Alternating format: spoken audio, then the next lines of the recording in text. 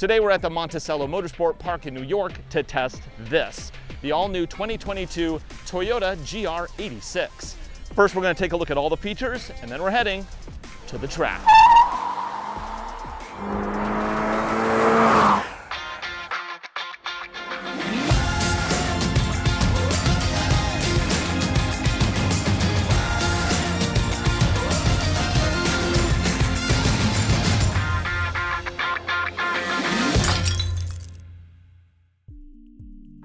As the sports car market continues to push the envelope in terms of ultimate performance, both the cost and complexity of these weekend racers is getting out of hand.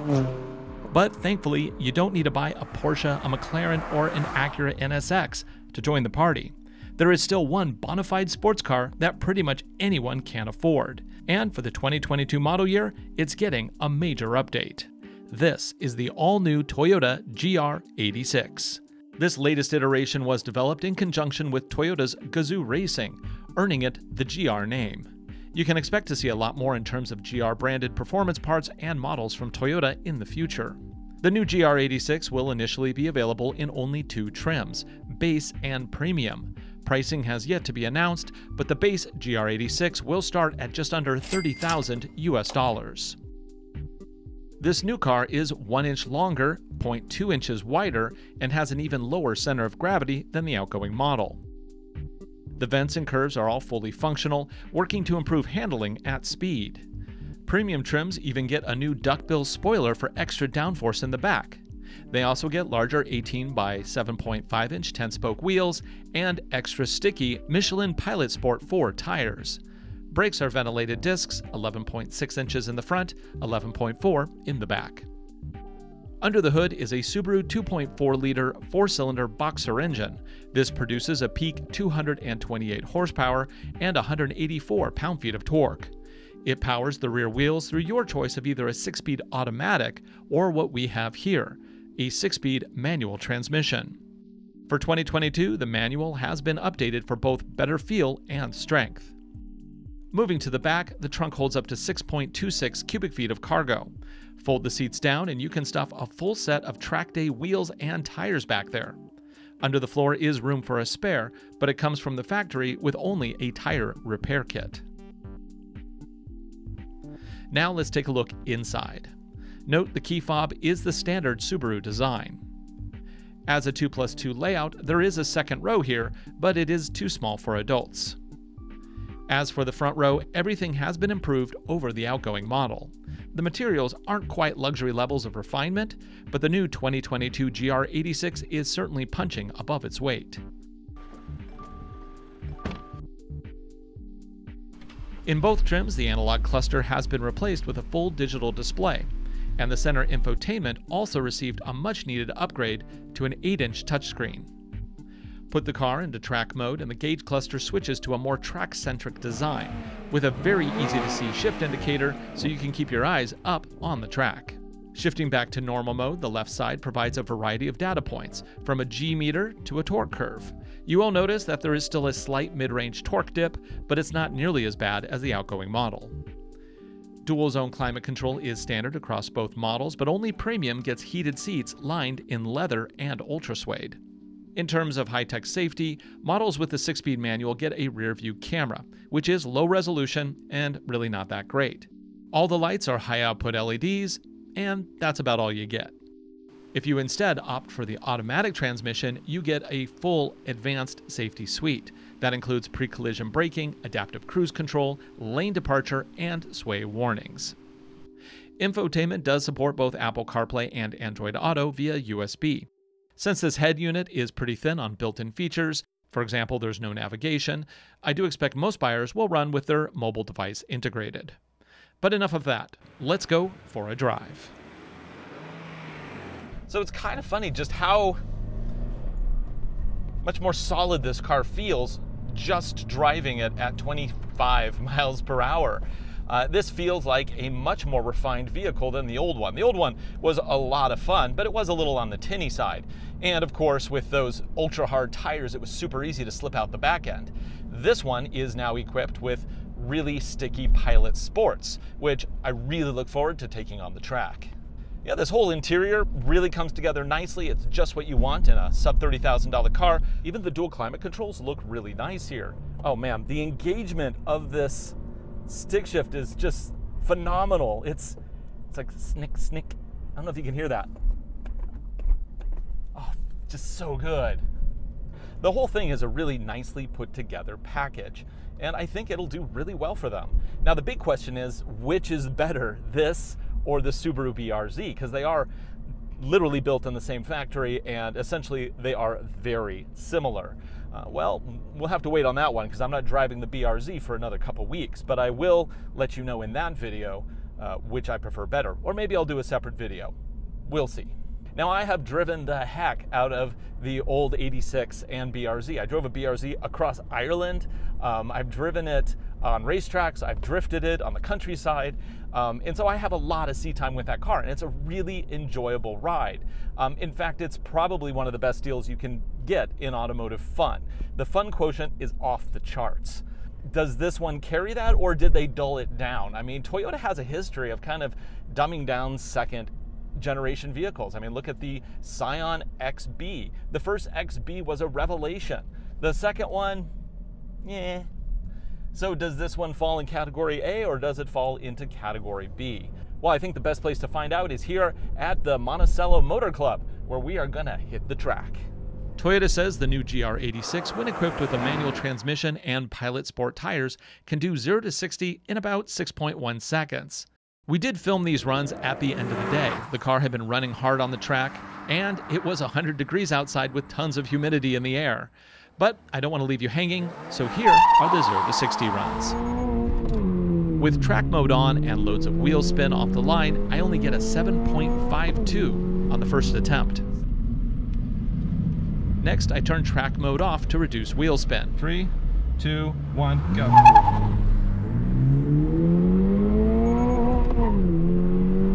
I miss the 1-2 shift and only get a score of 6.98 seconds. Better, but we're not there yet.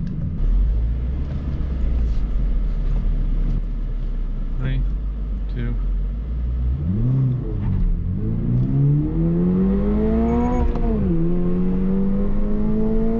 Finally, with a slight chirp at the start, but an otherwise okay-ish run, I get a 6.91, which will have to do for now.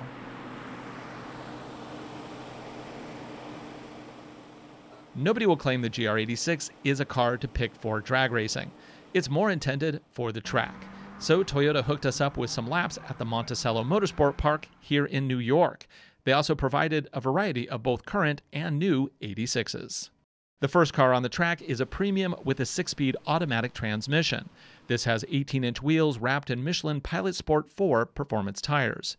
EPA rates this setup at 20 miles to the gallon in the city and 30 on the highway.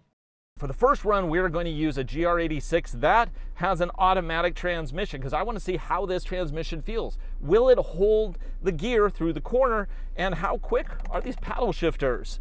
Let's give it a try. Buckled in, check my distance, put it into track mode by holding down this button. Now I have track mode up there where my tack is front and center, and we're going to put it all the way down to drive.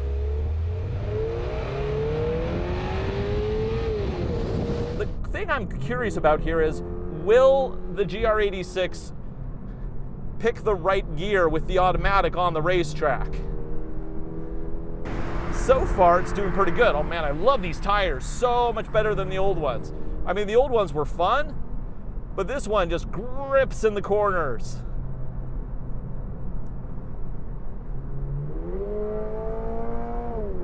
The shifting is very quick. Put on the brakes, oh, brakes. It's such a light car. This thing is like 2,800 pounds, just a little over 3,000 wet. And that is just amazing. Oh, this is fun. Put in the brakes, turn it in. So smooth, linear, progressive. I can feel it, throttle in. Yeah, this automatic is great. I mean, for this type of car, it just has a really good feel.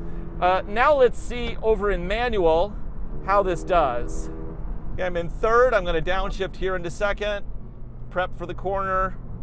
Go in tight. Kiss the cone. In there. Down again. Can't see my gear because my arm's in the way. Second.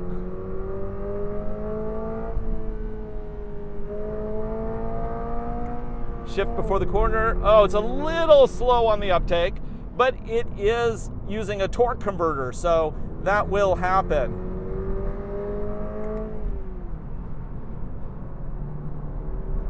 Oh man, this is so much fun, even in automatic trim.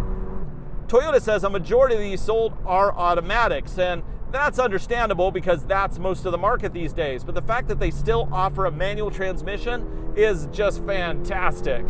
And yeah, we're gonna use the manual next on the track. I just kind of wanted to feel this automatic first. Oh man, this thing is so much fun. Let's throttle through the corner. Oh yeah. Downshift into second. Prep for the setup, transition, and the weight transfer. It's so predictable. This is such a driver's car. And it's not so much horsepower that you'll ever really get in over your head. Oh, and the sounds are nice too. As we come over the rise here, it's gonna lighten up that back a little bit. Throttle in. See if we can get that back to kind of, yeah, I can feel the back steering. In the back is a Torsen limited slip differential, sending power to the wheel that needs it, actually. Oh, I kind of overcooked that corner. Oh, well. It's okay, we're just having fun today, not making any lap records. Oh man, and these seats, they support so well. The Alcantara really keeps me in my place. And it has a lot of side bolstering to keep me planted. Oh man, this is so much fun. Okay, I'm gonna go back into automatic mode and finish this lap up. I've never been to Montecello here, but this is a really fun track. We're just on the small track right now. We're gonna go on the big track with the stick a little bit later. Ah, ah. Oh, I could do this all day. This is so much fun. Cool it down a little bit, and then in we go. Okay, so if you couldn't tell, I had so much fun on that lap, even in automatic trim. It's still just a great car to drive. Woo, that was fun. But how does that compare against the outgoing model with a 200 horsepower 4-cylinder boxer that only produces 200 horses, and furthermore only has Michelin Primacy all-season radials? Time to find out. Now I'm in a 2021 86, and this thing is very different.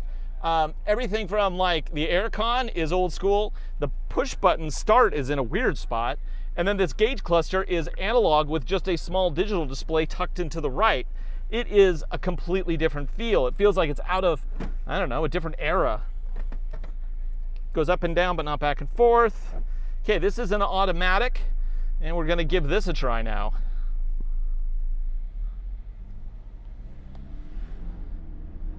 So this has a smaller engine. It's a 2-liter boxer. And yeah, it's a Subaru boxer because these are manufactured at Subaru's Gunma plant. Let's go ahead and put the window up. So this has a massive torque dip right around 3,500 RPM. So I have to kind of work around that.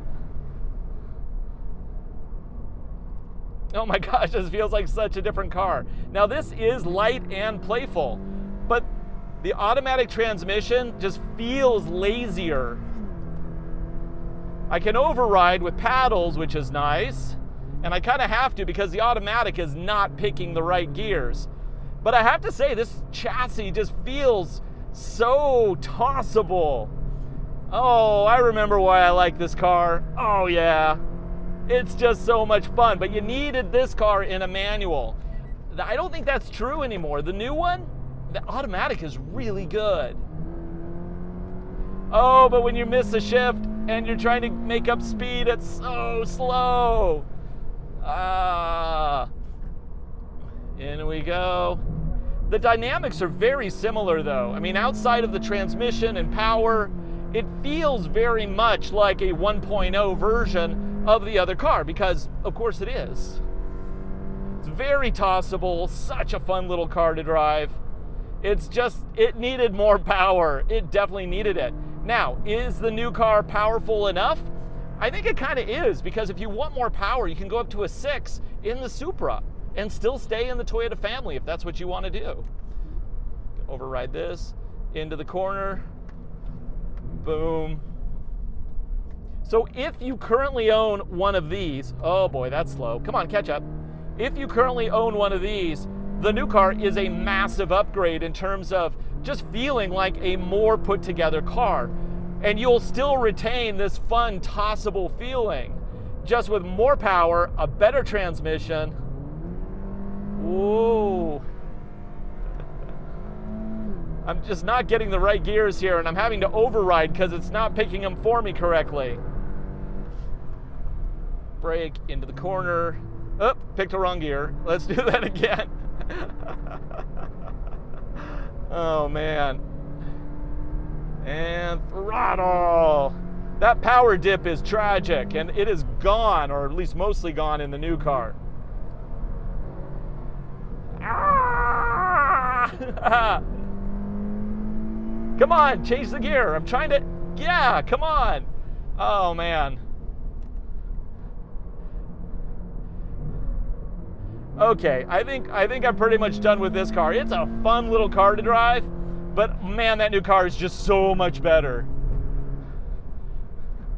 So let's jump into one of the 86s with a manual transmission, and we'll see how that feels. Oh man, this is like going back in time. Oh geez, that was fun. Finally, it's time to run the full track in the budget racer. This is a stock 2022 GR86 base trim with the 6-speed manual transmission. That means it has the standard aero package and 17-inch wheels wrapped in the same Michelin Primacy All Seasons that were on the 2021. EPA rates this configuration at 19 miles to the gallon in the city and 26 on the highway. These are the much harder non-track day tire. So it should be a little bit more tossable in the rear, and this is actually going to be a more equal comparison to the 86, the 2021 model that I just drove in automatic trim. Also, now we're on the full course. In between these two cars, I did drive the full course in a Hakone edition. That was really fun.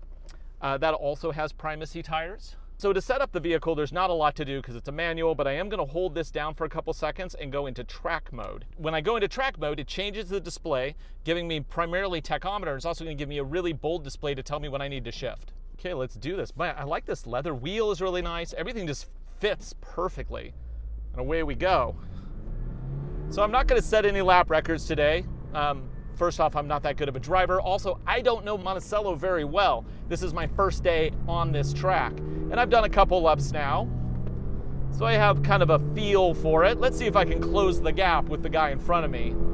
Now this is a manual. I'm in track mode, which reduces traction control, so I can skid that back end out a little better.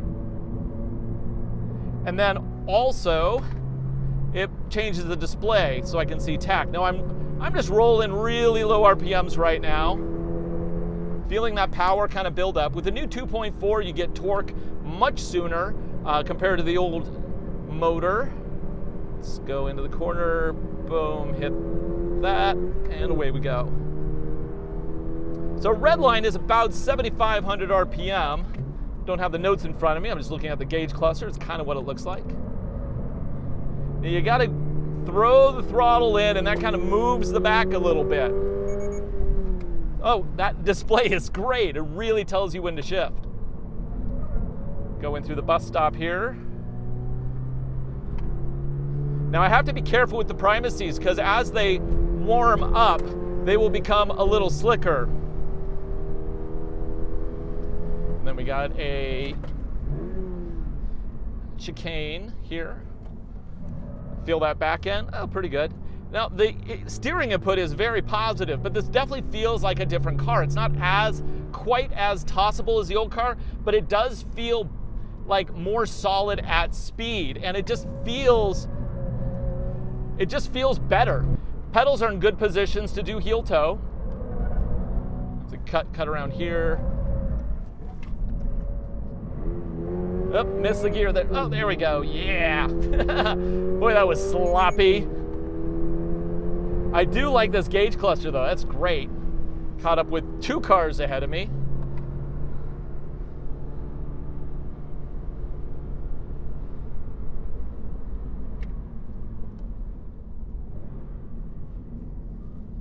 It's a very tight corner here.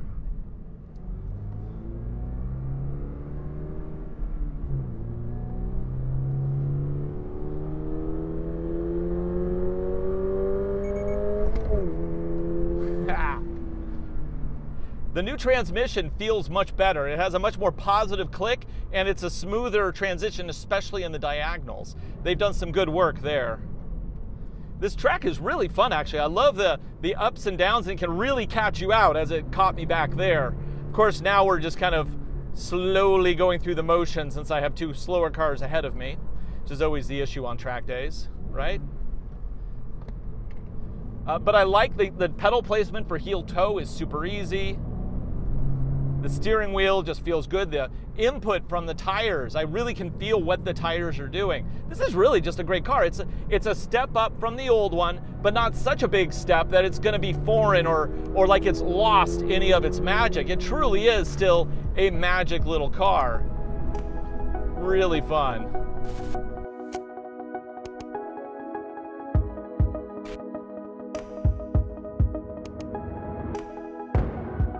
Okay, let's do this again. Second lap. Check my mirror and floor it. Disrupt a little bit, but not too bad. I'm not going to talk as much this time. Love that engine noise, that little burble in the back. Oh, it's so good. Would be nice if it was a little meaner. Now, they are going to be coming out with a whole line of GR racing accessories, and I expect the exhaust will sound better than this one. I mean, it sounds good, but it's not very mean. Like a little more burble, a little bit more back there.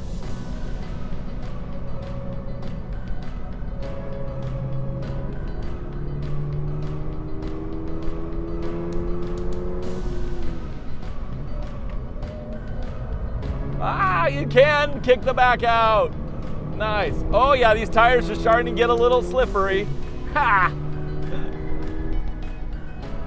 Slow up here a little bit. Okay, bus stop. In the corner here, boom. Yep, those back tires are getting a little slippery.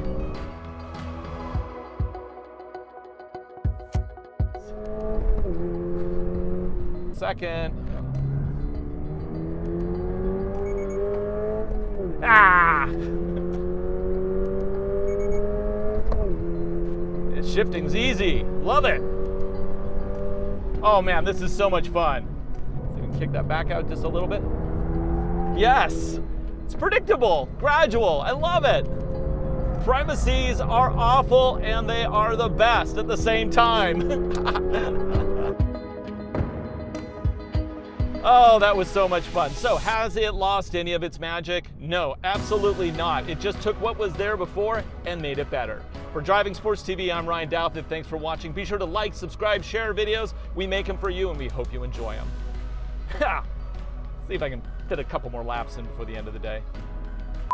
Today we're at Montecello Motorsport Park in New York to test this, the brand new